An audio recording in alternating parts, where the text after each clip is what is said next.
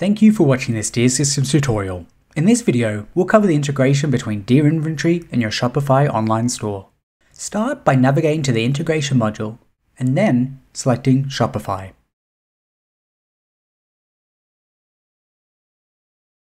If you have more than one store connected, the overview screen is a great tool to showcase the big picture and view sale performance of all stores. Or you can simply select the individual stores on the left to see their specific figures. To connect one or more of your Shopify stores to Deer, simply click the plus sign. Here, you'll be required to enter the name of your store before selecting Connect to Shopify. You'll then be taken to the Shopify login page where you'll need to enter your credentials for the connection to be established. You can add as many shops as you'd like to a single Deer account. Just repeat the process for the rest of your stores. Now, let's take a look at the compulsory settings for your Shopify store, noting that further explanations and details of these settings can be found in the Deer knowledge base. Let's take a look at the general settings. Here, you can select when an order is going to be captured in Deer inventory. It can be when it's created, paid, or fulfilled in Shopify. These settings are also taken into account when downloads of historical orders from Shopify are triggered. You can then choose to consolidate orders. For example, if you have a large number of orders going through in a single day, you can consolidate those into one single order in Deer. If you do choose the daily consolidation option, you'll need to specify the consolidation time in your local time zone. Whether you choose to consolidate or not, you'll have to select a generic customer. In certain situations, customer information will not be provided in Shopify. For example, when Shopify point of sale is used, no customer information is provided. In these scenarios, Deer will instead associate the sale to the generic customer selected here. Deer will also use this same customer to associate all consolidated sales against. Deer also allows you to automate some of the fulfillment process, so your pick, pack, and ship stages of the sales process can be streamlined. By selecting the fulfillment stage you wish the Shopify order to be loaded into Deer with, you're able to ensure your internal business process is best matched. Note that if there's not enough stock on hand to pick the full quantities of the product in the order, then pick will remain in the draft state. This will mean that the sale will not be able to continue to pack or ship until the stock shortage is resolved as normal. Also note that Deer does not import shipment information from Shopify if auto ship is selected and will not create fulfillment in Shopify in the same scenario.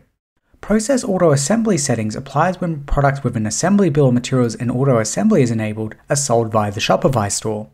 This drop-down field has two options, for ordered quantity and for minimum quantity required for picking, meaning that Deer will either only produce an assembly for the required units based on its existing stock on hand, or instead it will assemble the full quantity of the Shopify order regardless of the previously assembled stock.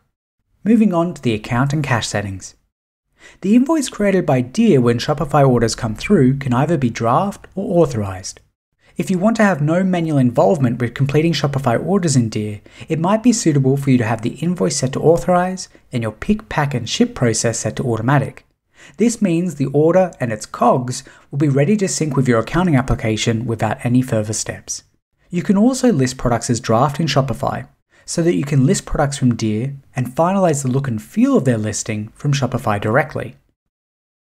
Via the Update Stock Levels in Shopify option, you can sync all stock level changes from Deer to Shopify. This is an optional feature and especially useful if you're selling across multiple sales channels and want to ensure quantities are kept in check. Take extra care when enabling this feature if you don't yet have correct stock quantities in Deer inventory, but you do currently have them correct in Shopify, as Deer will override those quantities. If you'd like to enable back orders or pre-orders, be sure to enable the Allow users to purchase an item even if it's no longer in stock. In this case, once selected, Deer will generate the back order as it's raised in Shopify.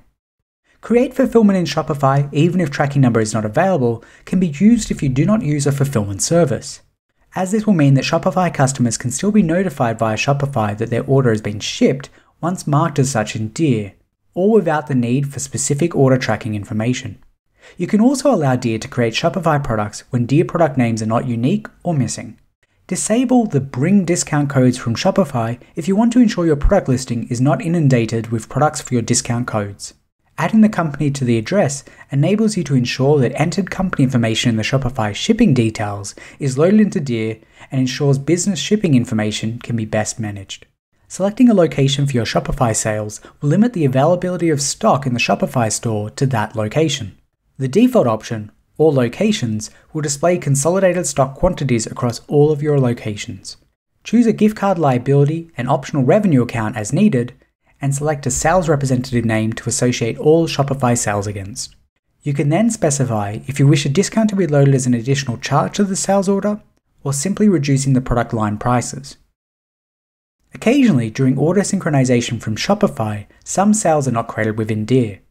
The Auto Retry Sales Order Sync function retries the sales order sync at midnight to ensure all sales created in Shopify are also created in DIR on a daily basis. Any errors or failure to load sales through the Auto Retry functionality will be captured in the operation logs found within the sale. Sales orders which fail to load will also generate an internal notification for DIR users containing sale order details and error information. In the next section of the setup screen, you'll need to map Shopify and DIR tax rules. For example, if you operate your store across different provinces and states that have various tax rates, you can map these specific tax rules to the tax rules within DIR. The same needs to be done for locations and payment methods. Link all Shopify locations to DIR locations and all available Shopify payments to their DIR payment accounts. Then, click Save. If your tax rule and payment mappings are left incomplete, you'll not be able to process Shopify orders and they'll be stuck in the Pending Orders tab until you've completed tax rule and payment method mapping. When you disconnect from a Shopify store, DIR removes all association between DIR objects and Shopify, including log and product catalog. After completing the required information in the Setup tab, you can move to the Catalog tab.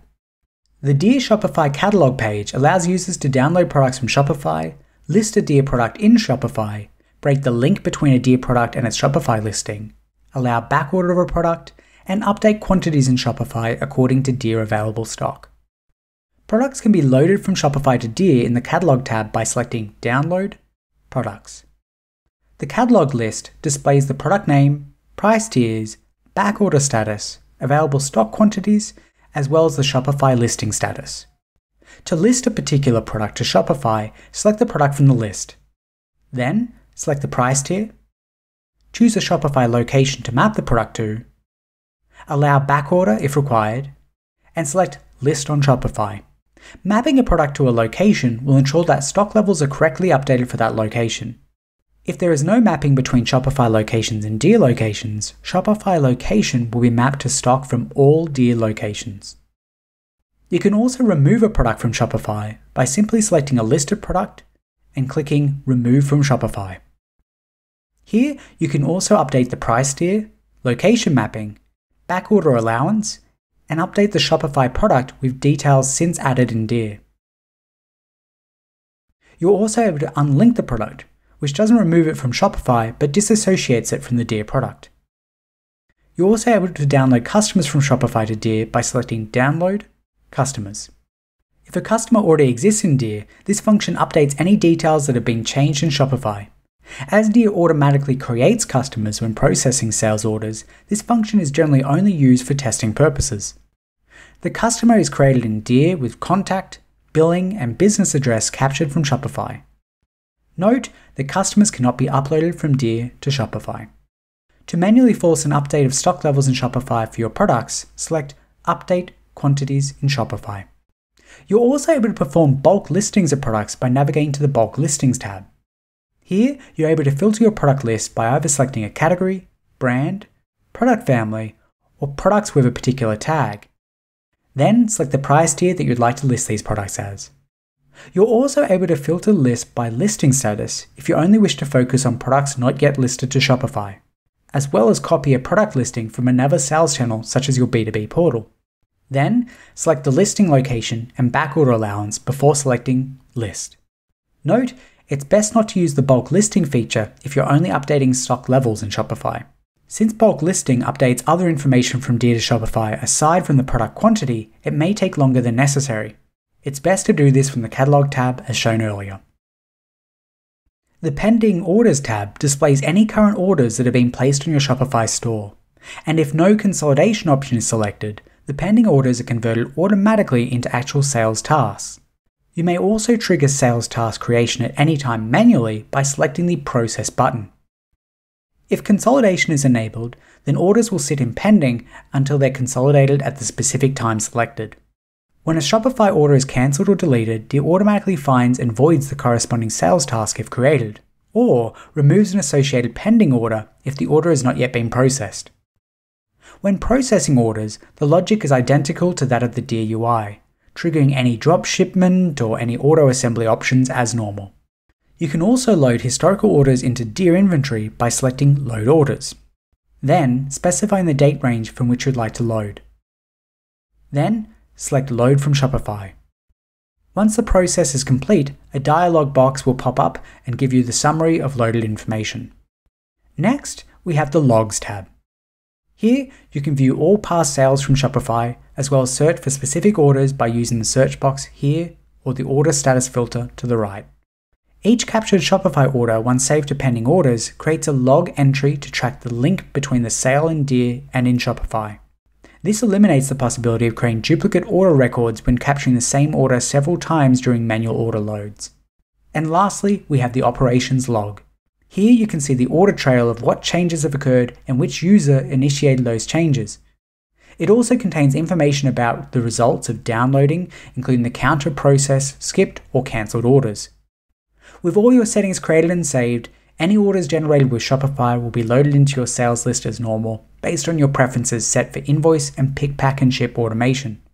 If you're fulfilling your Shopify orders from within Dear or an integrated Dear fulfillment application, you can do so as you would for a normal sale. And that concludes this video on the Shopify integration.